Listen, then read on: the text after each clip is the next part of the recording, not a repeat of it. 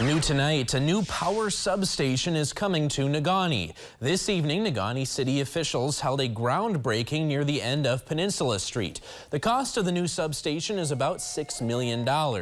Members of the Lake Superior Community Partnership were joined by State Representative Jen Hill for the groundbreaking.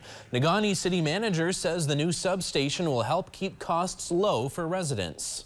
We're building a new substation to increase capacity for the city, reliability for the city, safety for electricity, and that we're keeping your prices low, as low as we can. Heffron says they hope to have a ribbon cutting for the finished substation in about a year.